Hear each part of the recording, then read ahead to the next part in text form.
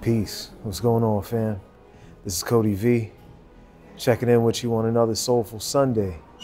Thanks for rocking with me. Now, last week we talked about forgiving emotions. What I find is that 9 times out of 10, if I'm ever in a position where I need to forgive something, it's because of my own expectations. A liar is gonna lie. A cheater is gonna cheat. If that's somebody's character, that's what they're gonna do. And sometimes our expectations aren't even really all that bad. I don't want you to lie on me. Like, that's not a bad expectation to have.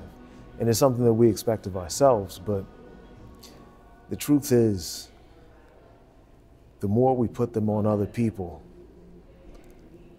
the worse off we end up being when they disappoint us, when they let us down.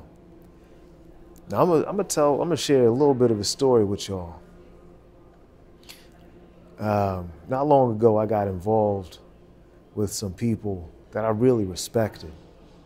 And I really thought that they were just like very wholesome, very grounded, very godly people. I thought their character was upstanding. And even though I know all this about expectations, I wanted them to be who they projected themselves to be. I wanted them to be upstanding. I wanted them to be of a higher character. What I found was that they were just as backstabbing, lying, throw you under the bus, just very disappointing to actually see who they really were.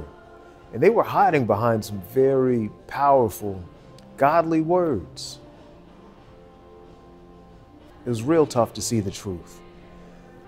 And it took me a little bit of time to really come back from that. It took me a few weeks. And when I made it back to my center, I realized that it was my own expectations. At the end of the day, people are going to say whatever they're going to say. If they're going to lie about themselves, they're going to lie. It's up to you to decide what to believe and if you have expectations on them or not.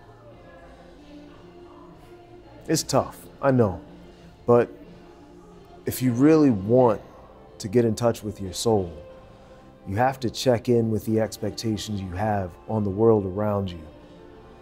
Now, to take it a step further, those expectations really are just protecting us from our fears. What are we afraid of?